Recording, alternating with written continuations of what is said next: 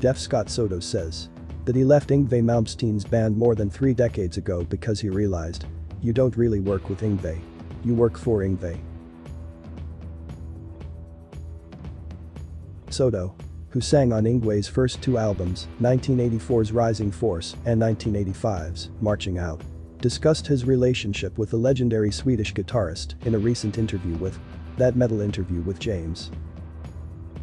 Asked if Malmsteen was difficult to work with, Soto said, "One thing I had to learn early on is, you don't really work with Yngwie. You work for Yngwie. And this is one of the reasons why I left so early on. I'm so used to working with people. We craft, we build, we formulate together.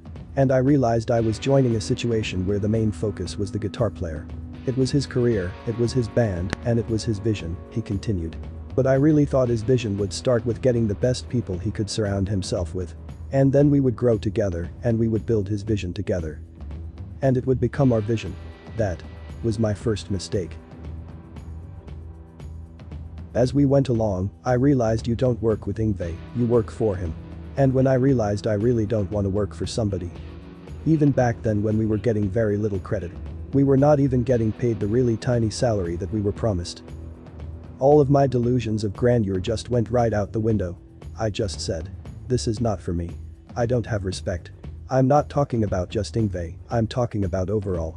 There was no focus from the record company or management. There was no focus even from the fans. Everything was Yngwie, Yngwie, Yngwie. I'm putting the same effort as I put into any band that I would be in, and I am getting zero return from it." Jeff added, "I wanted something where I can get out of it what I'm putting into it. And that's the main reason why I left him. It had nothing to do with I didn't like the music or we had a fight.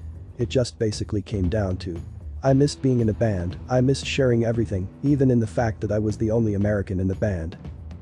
You get off stage and you normally get backstage, you're sweaty and you're laughing about what happened in the show. Hey, did you see that girl when she lifted her top? All that kind of stuff that you're used to. But with his band. We'd get off stage and the 4 of them would start speaking in Swedish.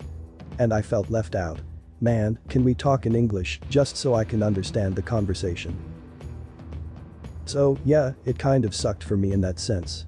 I was young, I was green, I was inexperienced. I deal with those situations way differently now.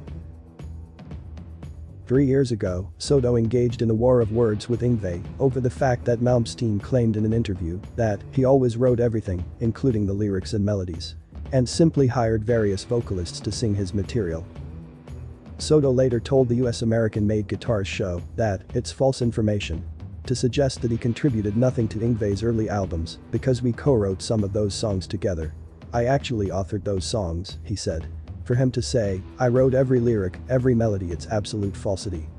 And he's speaking out of whatever anger or whatever throwaway conversation he might be having, but when it's put on text, it comes across as very crude and very arrogant.